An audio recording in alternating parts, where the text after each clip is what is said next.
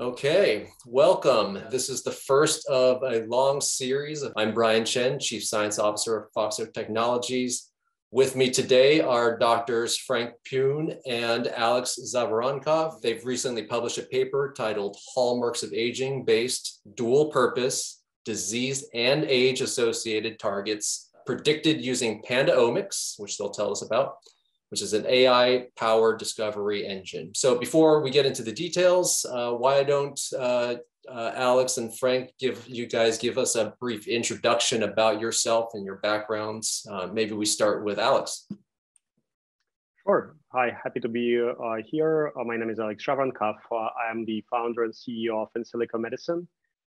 I'm also the founder and now independent consultant, chief longevity officer of a company called Deep Longevity. My background was in computer science. I did my first 2 degrees at Queen's University in Canada, so I'm Canadian, and then had a really fun career in information technology, primarily in semiconductors, in GPUs that are now powering deep neural networks.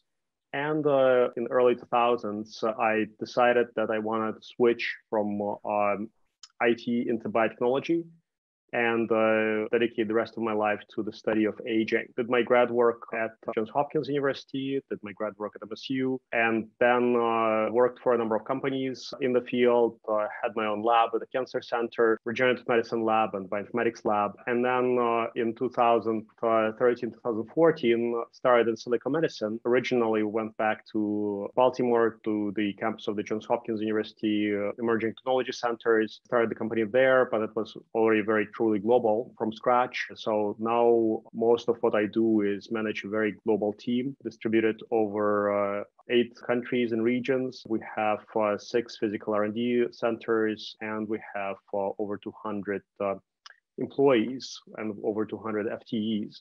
So now my background shifted more into AI-powered drug discovery. And pretty much everything I do is outlined here on those stages. So we do target ID and validation, hit ID, lead opt, IND enabling studies. We are now in clinic with the first AI discovered and AI designed molecules. So my background is kind of transforming and transitioning more into pharma and AI-powered biotech. Great. I'll just make note that I also spent some time in Baltimore, and your legend was already growing by that time, maybe over 6 years ago now. So you've built quite the establishments here. So great to have you here. So you're accompanied by Dr. Frank Pun, also at In Silico Medicine. So Frank, would you like to introduce yourself to the audience? Yeah, sure. Thank you, Brian.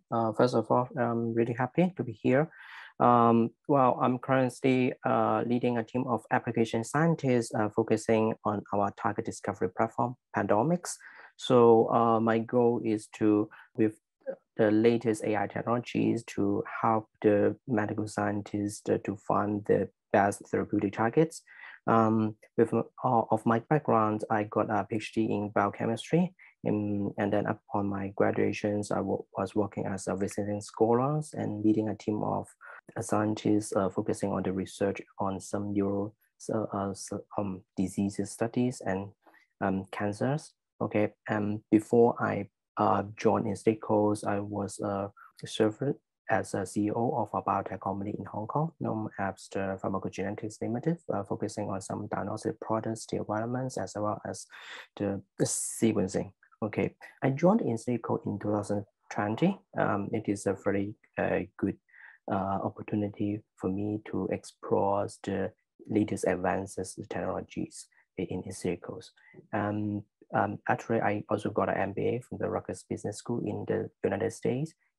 Yeah, so currently I'm, in addition to leading the applications team on the target discovery, I'm also responsible for lots of project collaborations in both academia as well as the pharma. Yeah, that's my main background. Thank you very much. And I'm really happy to have the opportunities to introduce our platform as well as our agent paper today. Yeah, thank you. Perfect. Well, great to have you here. Just because our audience at Aging is very broad, so we have laboratory scientists and we have computational folks. You guys are certainly on the extreme end of the computational side, but you have a lot of biology in your paper, so you span both. Can one of you give a brief intro for those who've never heard of AI, what it is and why one might use it?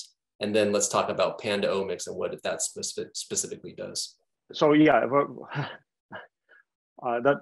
this is a very interesting question. There are multiple different definitions of artificial intelligence, and different scientists define it differently. So for me, the way I look at artificial intelligence is I associate it with deep learning and deep reinforcement learning. It's a form of machine learning which mimics the human brain. So you've got multiple layers of interconnected neurons that change their connections and their different properties with the exposure to data in a very different settings with different algorithmic approaches. So those deep neural networks, there are multiple flavors of deep learning. There is deep reinforcement learning, where you combine prediction, recognition, generation with strategy. So now deep neural networks can learn strategy. And those combinations allow you to outperform humans in strategy-associated problems, like games of Go, Atari, and many other tasks, including tasks where the strategy is not very clear. And I'll just share my screen very briefly. So, a picture is worth 1,000 words. Here on this slide, you can see the history of deep learning.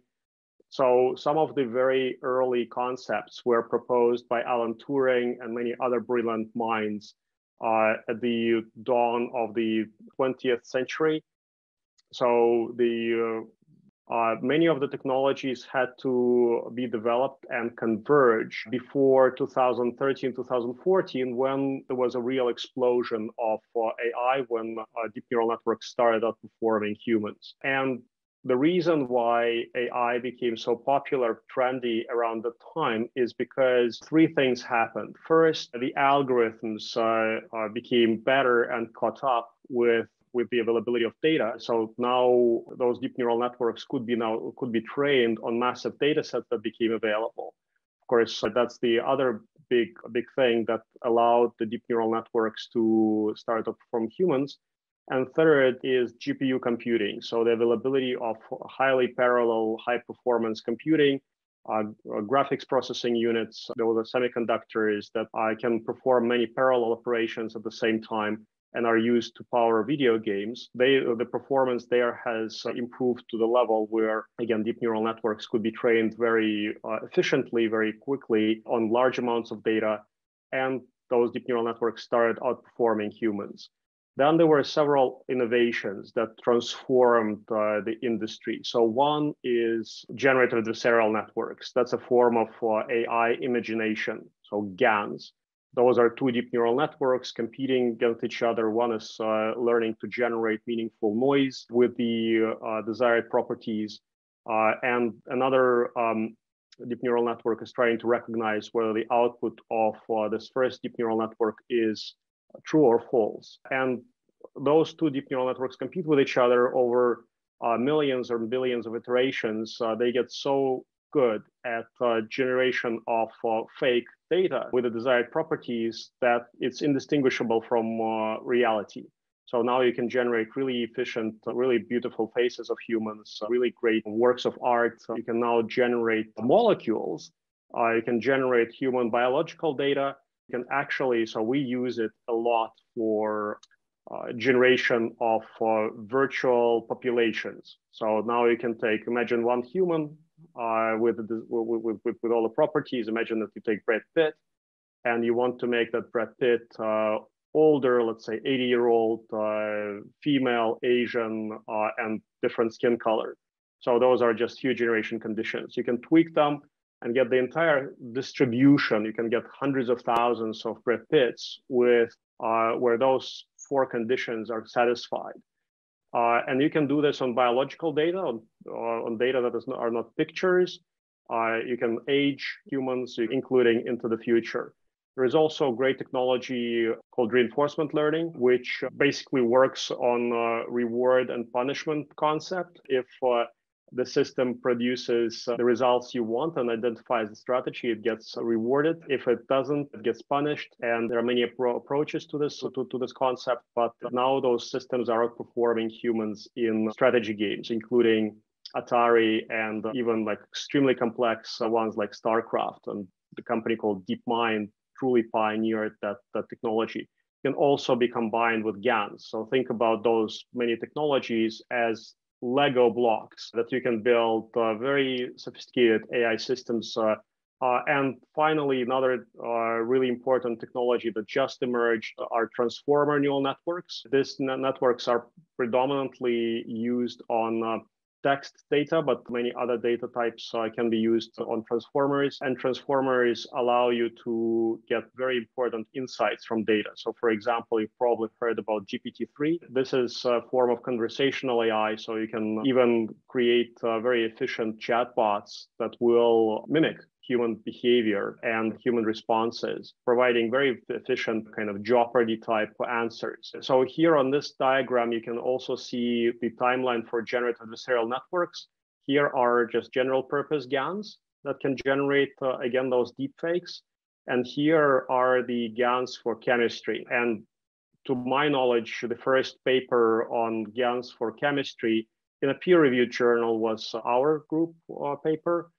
Cornucopia of meaningful leads. So there we, for the first time, showed that we can use the adversarial autoencoder to generate molecules with the desired properties and then validate it by using matching to the known chemical space. And then you can see that there are theoretical papers that our group published, different approaches, different generative adversarial network architectures applied to different chemical problems. Then in 2017, we did our first experimental validation of a newly generated small molecule with the desired properties, validated, tested, published, and we got our first round of investment, the first Series A investment. And then we also did another famous paper where we generated small molecules with the desired properties in a very short amount of time, synthesized and tested, and that is a pretty famous paper. So that's what AI can do for you in chemistry. And today we're going to talk about what AI can do for biology, because when you're thinking about drug discovery, you need to think end to end.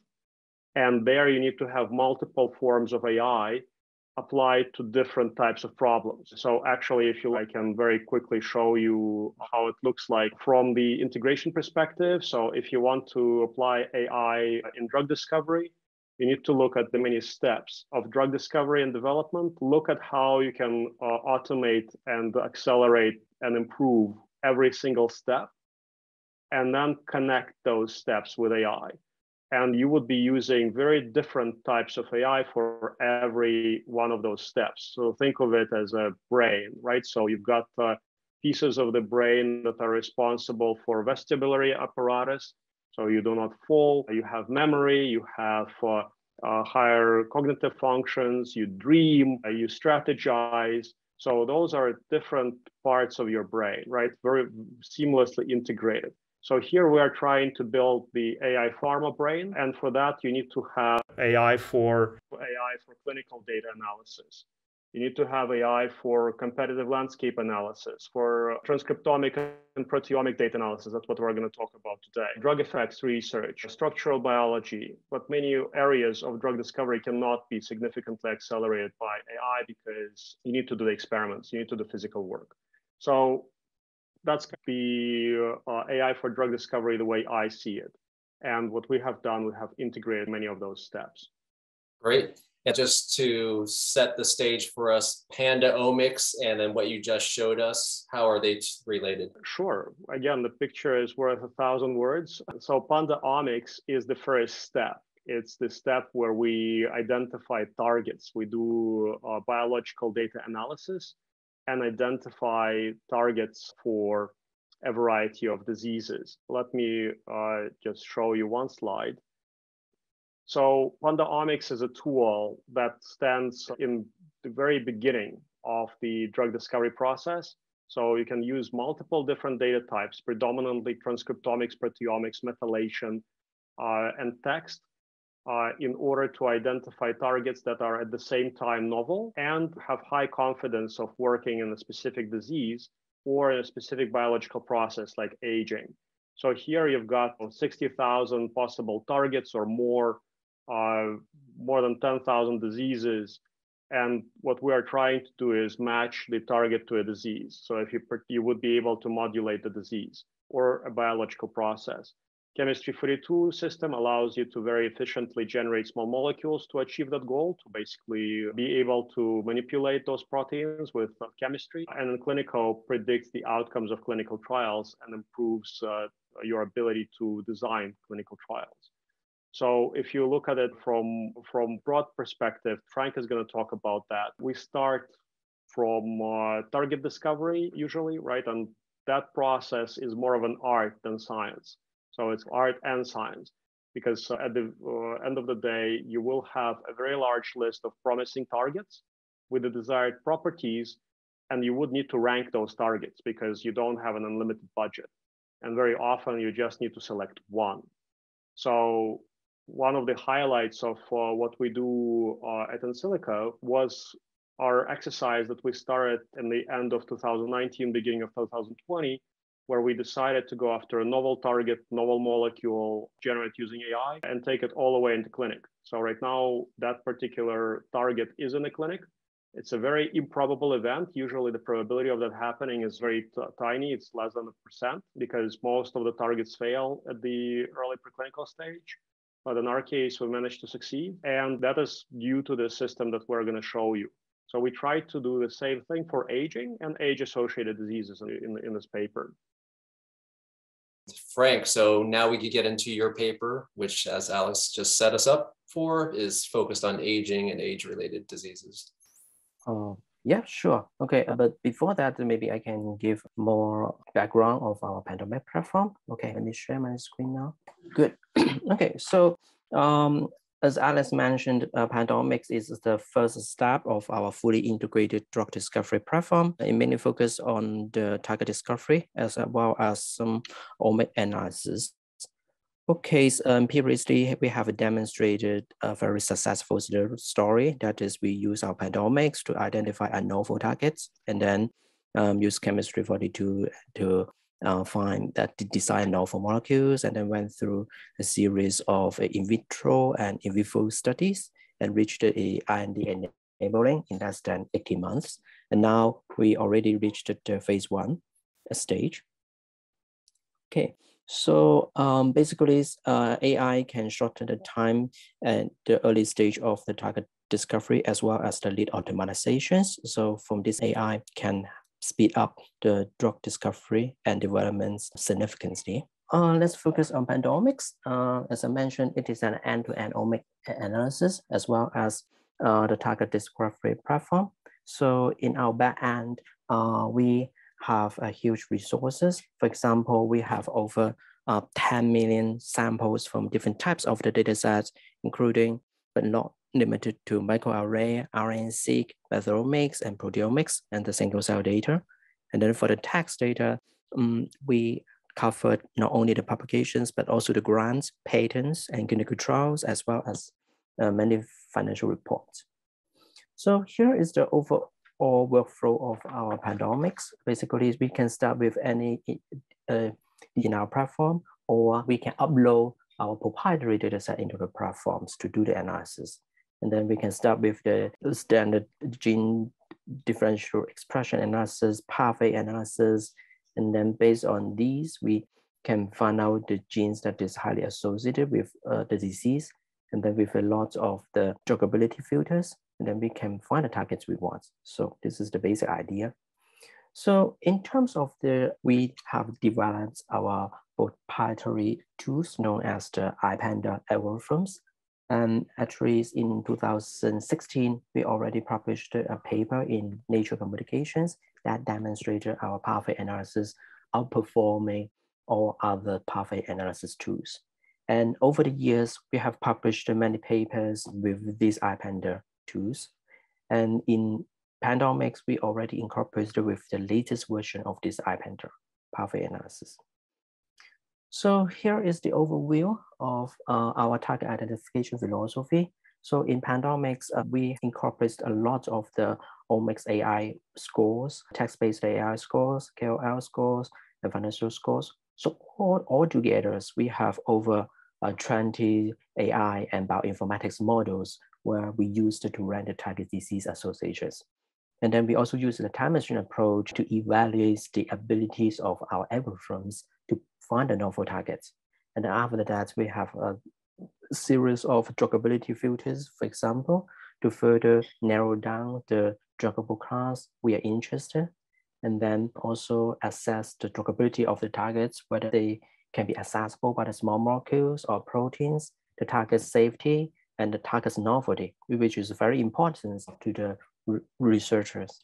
And then we also provide the filters for different developmental level, yes, so that different users can, so this is our main philosophy. So I guess many people now we ask, so where is the AI components of the PandaOmics? So basically AI is used to identify the genes, diseases, compounds for those biological process and their association in the text with our NLP. Okay, the most important is AI driven graph-based model is used for ranking the targets. Yes, which I will give more detail in the next slide for the target identification. And lastly, but also very important, that is AI is also used to capture the trends, to analyze the potential for the initiation of phase 1.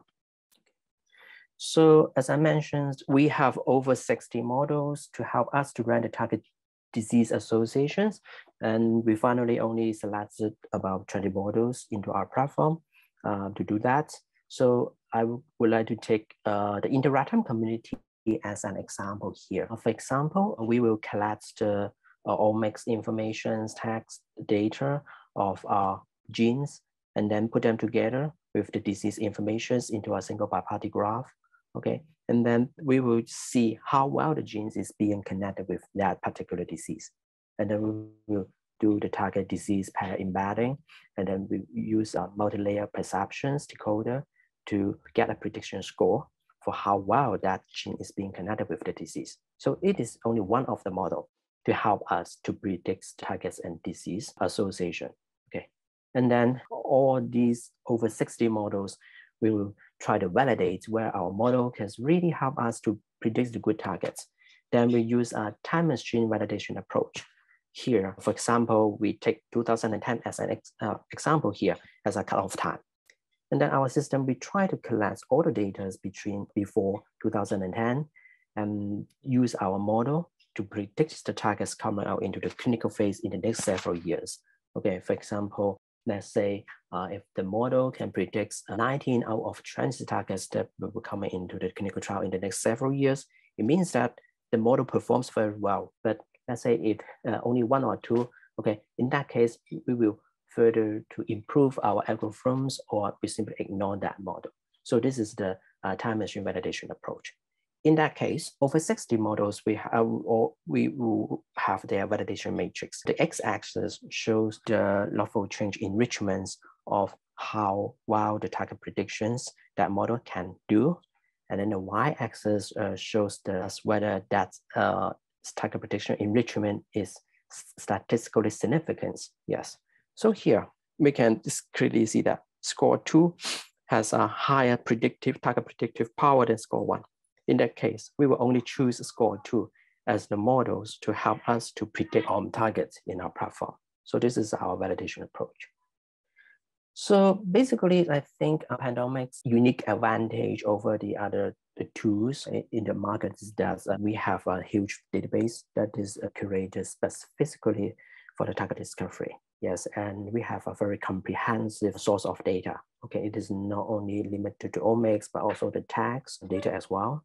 And also we have a very unique time machine validation approach. because we all know that we cannot predict the future, but with the back testing, we can still prove the abilities of our models to generate the truly novel target hypothesis.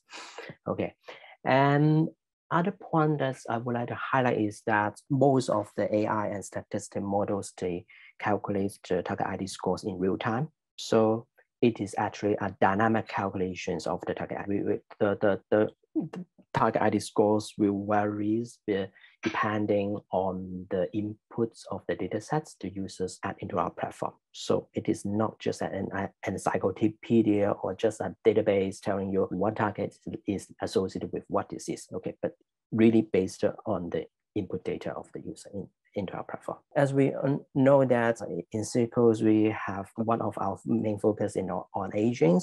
And in previous year, we published many papers on that, for example, of biomarkers of aging, some aging clock, as well as some difference. For example, one of the latest paper is the increased pace of aging in COVID-related mortality, something like that.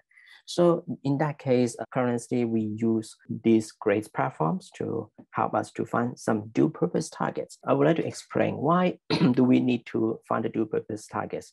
Because nowadays, most of us agree that aging is one of the very important driving force for many types of disease. So in that case, let's say if we have dual purpose targets that is implicated in both age-associated diseases and the aging, even the target itself cannot be very helpful for specific disease indications, but the patients can still be at benefits from the targets itself. So it is known as the off-target effect. So it is very important. That's why we conduct this study. Okay, here is the main workflow of our present study. So basically, we try to identify a series of age-associated diseases, and then many non-age-associated diseases. And then we gather the corresponding transcriptomics data and some proteomics data in the PandaOmics. And then we do the target identifications. Here is the target identifications. I can show more details with our platforms to how we can do that. And then we can find the age-associated targets here. And there are some age and non-age associated targets here. So the overlapping, we will count it as the common targets.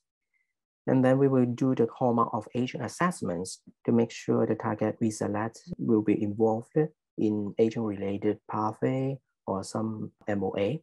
And then after that, we will identify the age-associated target and the common targets. And then next, we go through a series of criteria, for example, whether those targets are being consistently dysregulated in a couple of diseases. That is very important, yes. And also their MOA in aging, and also the target's safety. Because some target may be very good, but if it is not safe to use, and then we will not propose that. Okay, and finally, we select some potential target for this dual purpose. Okay, in terms of hallmark of aging, we have basically collected 12 main mechanisms. For example, some of them are the most important ones, such as the inflammations, okay, and also the telomere attritions. We have to note that the extracellular matrix stiffness is also very important, and it is one of the important hallmarks of aging proposed recently. And our paper also demonstrated it is very important. Because there's over 30 of our target selected belong to this family. So, okay, in terms of disease, we selected 19 non-age associated disease and 14 age associated disease. Okay, main criteria is that, let's say if the onset age is highly related to the particular indications, we will classify that as a age associated disease. But here we'll simply exclude, let's say, the cancer and some cardiovascular disease for this study, because we think that, especially for the cancer, some of the mechanisms of the hallmark of aging in the cancers and the age-associated disease are in the opposite directions. So in that case, we simply exclude the cancer here for the present study.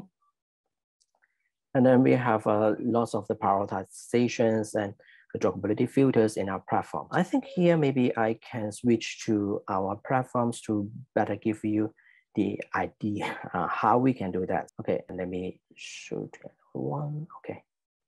So I hope you can see my screen now as well. Okay.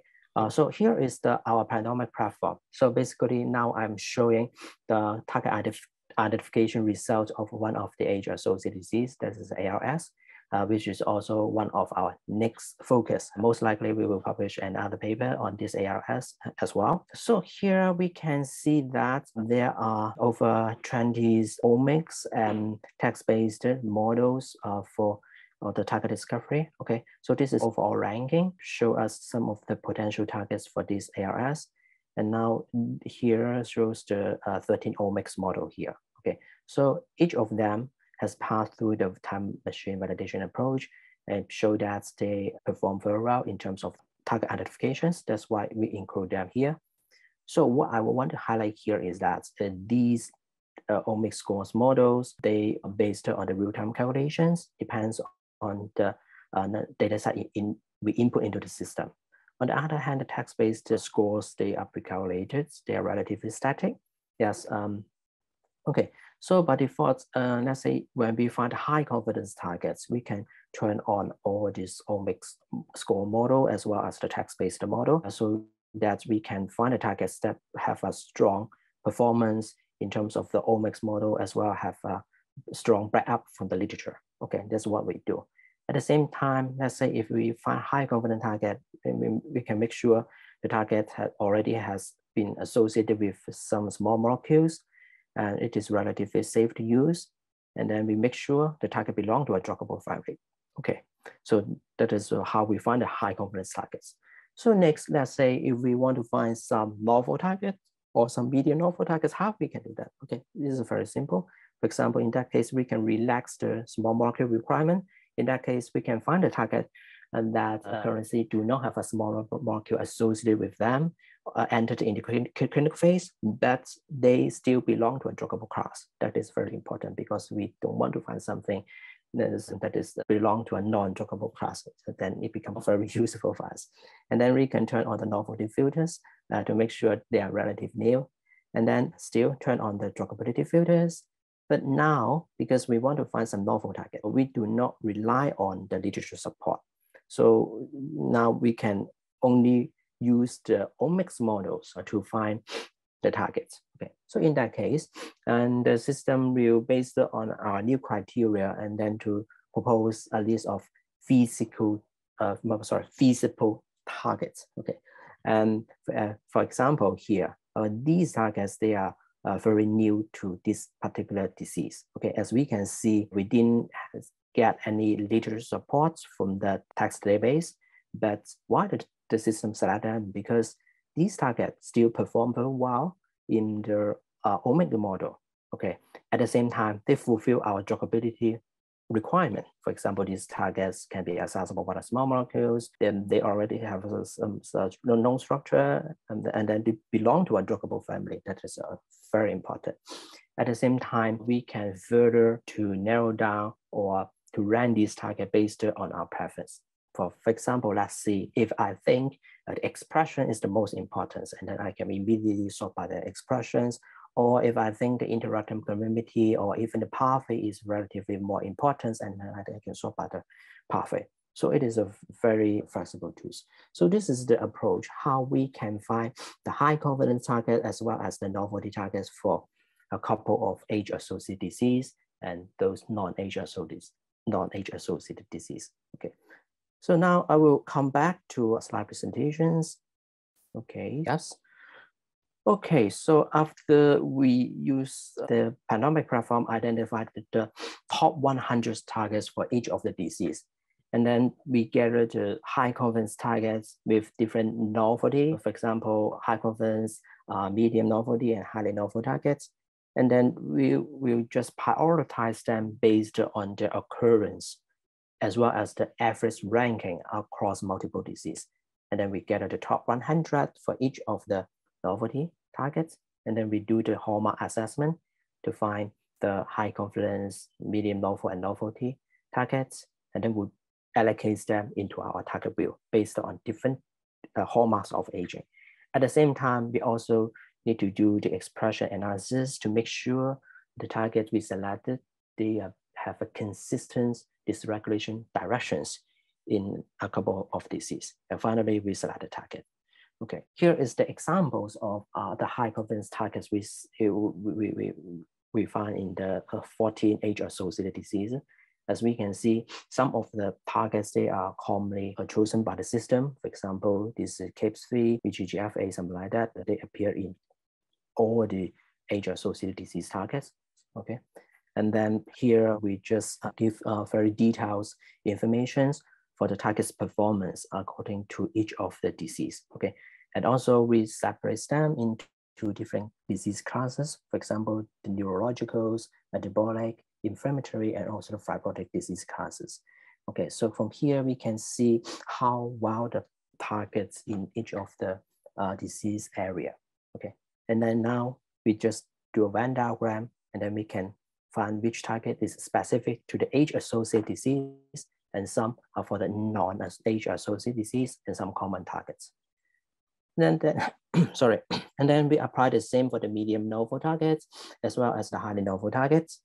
Okay, and finally, we gather a list of 145 targets that is have a very good performance overall, and then we allocate them into this target wheel. So a very important figure in our paper, yes, because it summarizes the high confidence targets as well as the medium and highly novel targets based on their druggability as well. Okay, so from here, let's say if I want to develop some drugs for focus on repurposing, and then I can choose the high confidence targets. For example, let's say we can find something that is, let's say, choose an inhibitors, okay, to restore the target's dysregulated expression patterns in a particular disease, okay.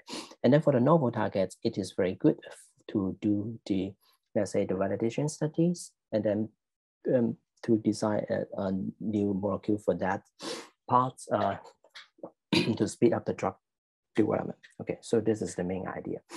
And also from here, we can see that there are some targets that involved in many of the hallmarks of aging. For example, the mTOR, SIRT1, IGF-1, and also the AKT1, they in most of aging.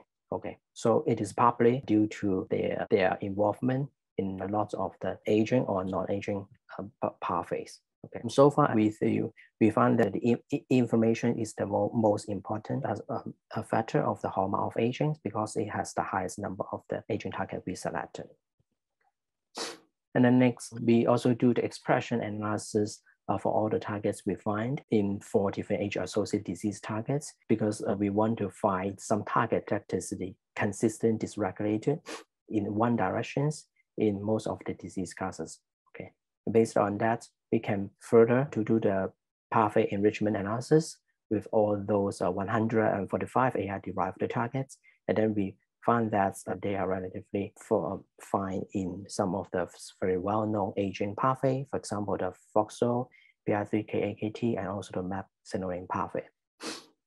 And finally, we map these targets, the target we find into these age-associated signaling pathway here. Yes, as we can see, PandaOmics can find many of them. Okay. And lastly, based on the hallmark of aging assessment and the expression analysis, as well as the safety assessment, we finally propose a list of the potential dual purpose targets that is in this table. Okay.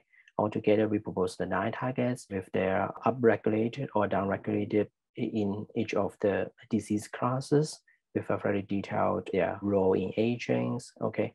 And more important, and as we can see from this clinical trial status, okay, I think, for example, the high confidence targets, most of them has been completed in phase 4 and also phase 3.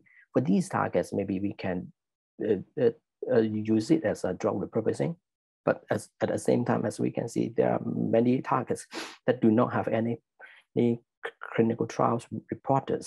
So they are relatively novel. Yeah, so we can do further experiments to validate them and then to speed up the drug development process. Okay, this is the main idea.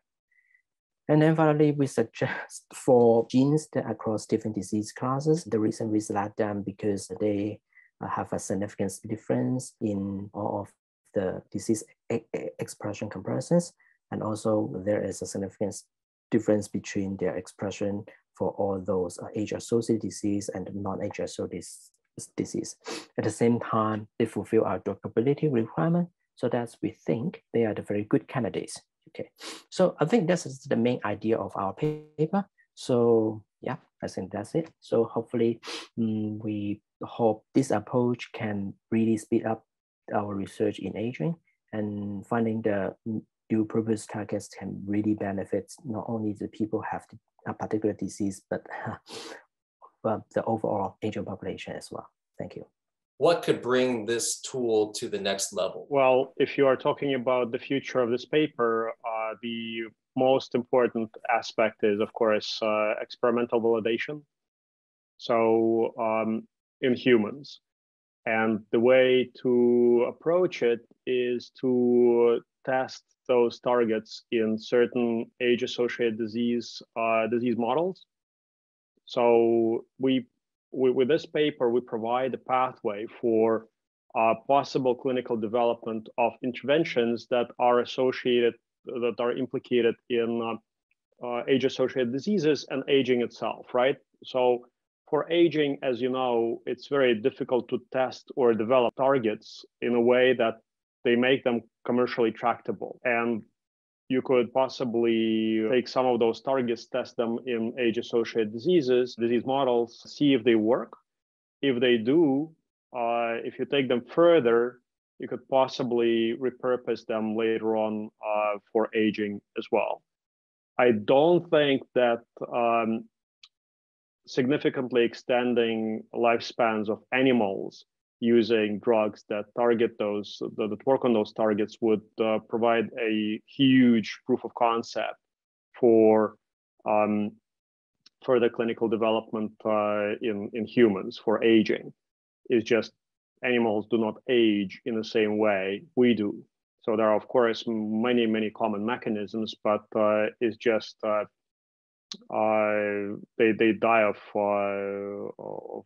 usually different causes, right? And we don't have the same diseases, right? So you don't see a lot of mice developing Alzheimer's or Parkinson's or other diseases in that age-associated disease category. They just don't live so long, don't accumulate the damage in the same way, don't cope with this damage in the same way. So that is why I think it's extremely important to focus on those longevity therapeutics that are commercially tractable, that have the potential to work on a human disease. And once they are on the market, you would be able to try them for aging, also in humans, because the best model for human aging is a human. And I think that right now we need to learn from some of the drugs that are out there, like metformin and rapamycin, and a few others that are implicated in age-associated diseases, that are implicated in aging. But since those drugs have been on the market for a very long time, they are not exactly commercially tractable right now. So nobody would want to develop rapamycin for an age-associated disease because it's an old drug, it's off patent, the patent life is not there anymore. And it's very well known. So for repurposing, what we provide here is potential novelty, right? So you spend 5-10 years developing and marketing, and then you still have another 10 years of patent life, patent protection that will enable you to recover the costs if you are successful. So yes, it's basically, we're talking about 10-20 year horizons, but I hope that some of those targets will be both commercially tractable and useful in aging. Just like rapamycin, imagine that you have commercial rights to rapamycin while it's still on patent. Boom, you of course can purpose it towards multiple diseases. You can fundraise for that. You can do more trials. You could start selling that drug in a variety of diseases. You will start getting biomarker data from real patients. You would be able to implicate it in a disease. Currently, it's very difficult because, again, it's off patent. So those aging targets provide you with a pathway for possible clinical development and commercialization of those drugs in aging and age-associated disease. But again, the next step would be to test them in animal models and establish the body of evidence that the system that we've developed can hunt for promising targets in age-associated diseases. And here again, we've implicated them in aging as well and structured them by hallmarks of aging. So we hope that will help the community to develop the promising field of longevity pharmacology. Many of those targets might be able to be purposed in a way that it would be picked up by a biomarker, by an aging biomarker, of course, not epigenetic biomarker, because epigenetic biomarker would probably be good for epigenetic or epigenetics targeting drugs. For some of the more precise, broader biomarkers, you would be able to see the difference between before and after treatment. So we are also working on an additional tool that will allow you to develop biomarkers that will pick up the effects of those drugs that are targeting those promising targets. And finally, I think that right now we're just scratching the surface of longevity pharmacology, because even if you look at trypamicin today, it's actually, you don't know how to take it. We don't know how to properly administer it for aging or for age-associated diseases. Do you take it once a day? Do you take it once a week? Which dose do you want to take? What kind of effects are you achieving when you are taking 5 mg a week, once a week? What kind of effects are you achieving if you are taking it 5 mg a day?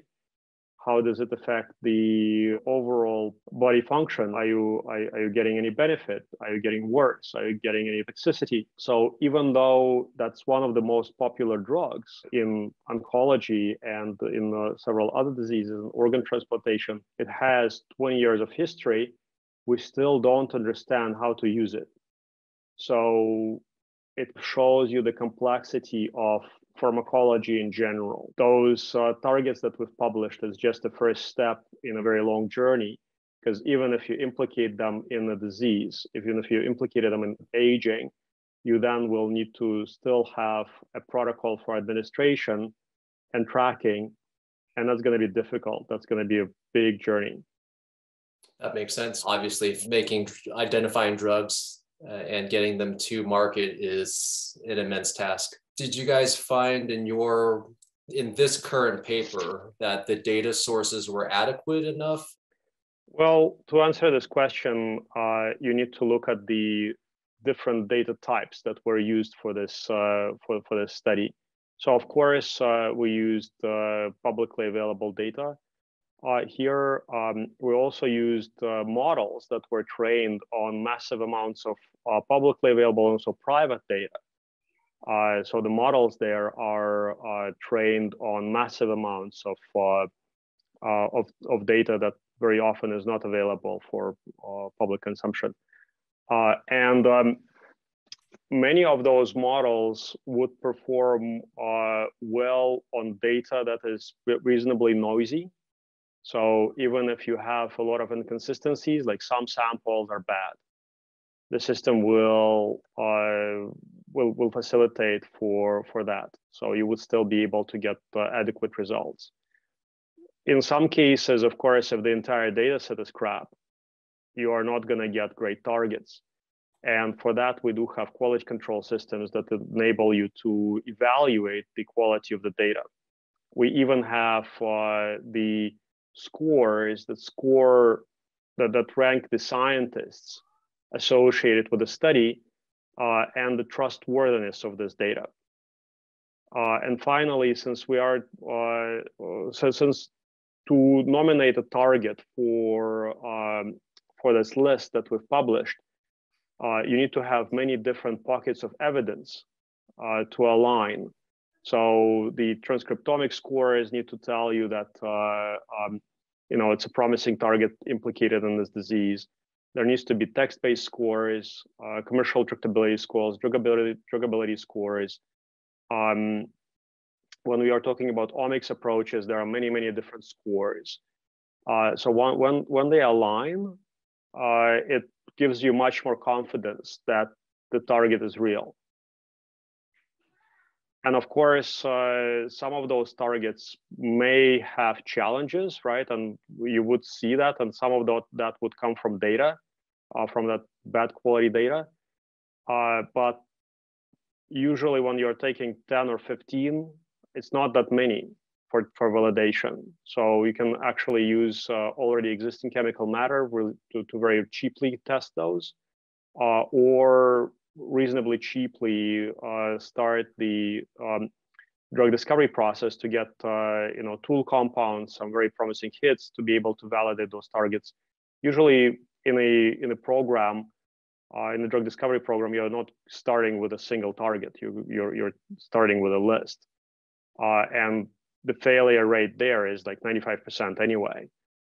So here you should have, in theory, higher probability of success at the target discovery stage. That makes sense. And I think, Frank, you showed some in one of your results graphics that you guys were able to recapitulate kind of using your data, your approach, some of known aging targets or systems that we've already known about: inflammation, rapamycin, I think, mTOR was there for sure. Yeah. Is that right? Yeah, I think ultimately the proof is in the pudding, and if you're able to recapitulate those things, that's all that matters, right?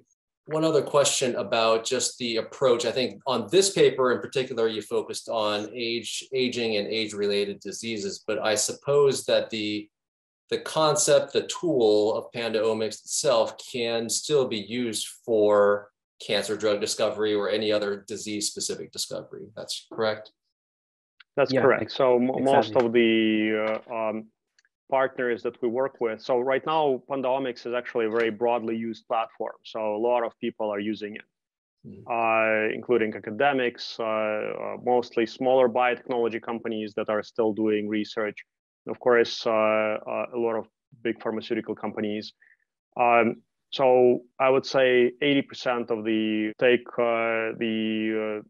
cancer samples, you can take the norms and very quickly do the norm to disease analysis.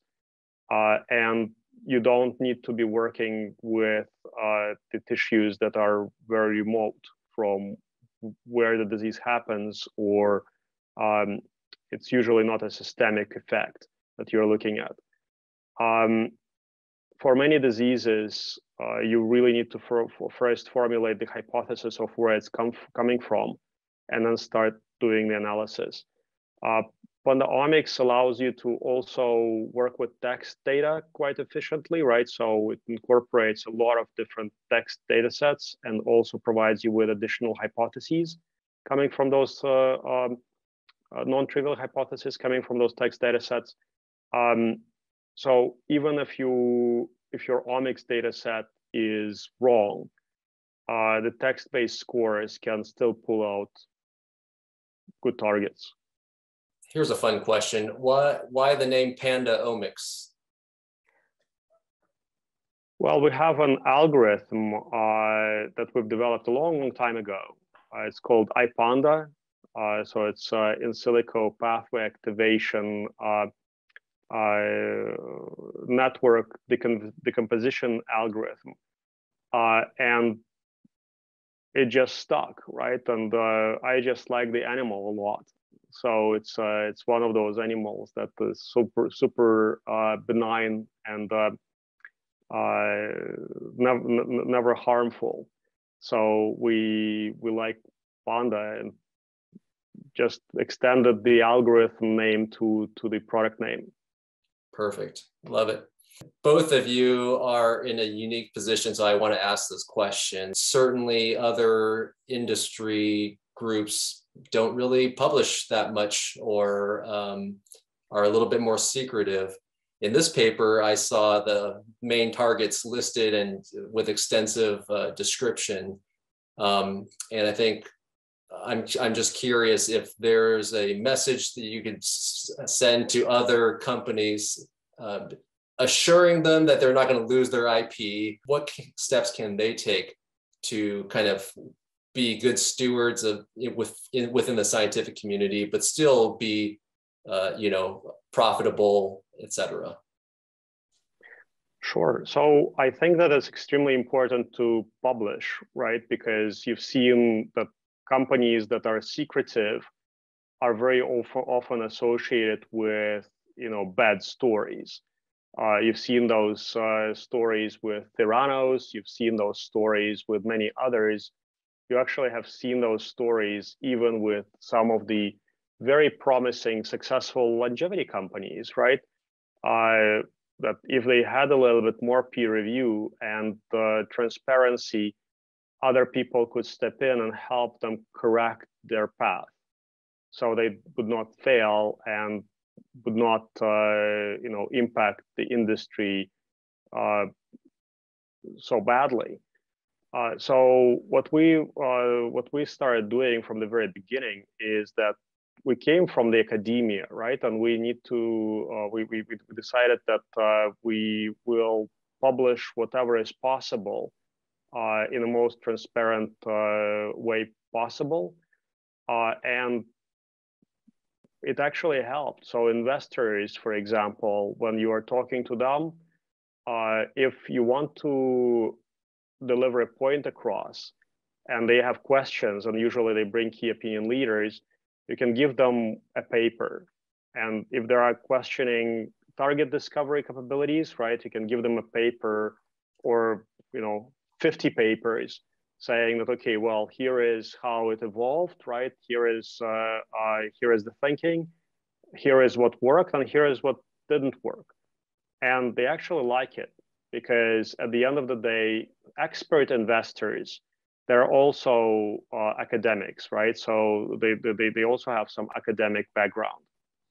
I think that it's extremely important for companies to publish, because those publications, they help even investors and regulators to trace your progress, because those companies that all operate in this field, they very often play a very long game. So we are here for a couple decades or longer, and very often you have to pivot. Very often you have to press, put the pedal to the metal, and on some programs you need to accelerate or choose some of the more promising programs. And those publications, they remain, right? And if you pivot, people can still learn and understand whether they should go into this or not, right? So you're also providing a service to a community. So I think that transparency is important. It's important to have very collaborative network of partners that also like to publish, and ensure that academics are always involved, because very often what I see in our field, in AI-powered drug discovery or in AI in general, innovation is actually not driven by the academics. So you see that some of the academic institutions in some areas are like 2, 3, 4 years behind. So it's just not possible for them to have such a sophisticated, purpose-built team that is not out there to do a paper. It's out there to really solve a problem, because that's what you need to do when you are a commercial company. You need to be able to sell and solve. And very often the innovation that happens when you try to solve a problem for real, it's not going to be visible if the company doesn't publish. So it's important to publish the proof of concept, so that even the academics could get a little bit better line of sight into where to put their efforts. Very nice to talk with you, as always. Very inspiring. Appreciate your time. We already lost Frank Pun, so thank him for his time as well. Until next time, good luck with everything. Perfect. Thanks so much. Great that Aging started doing those video series. It's very nice.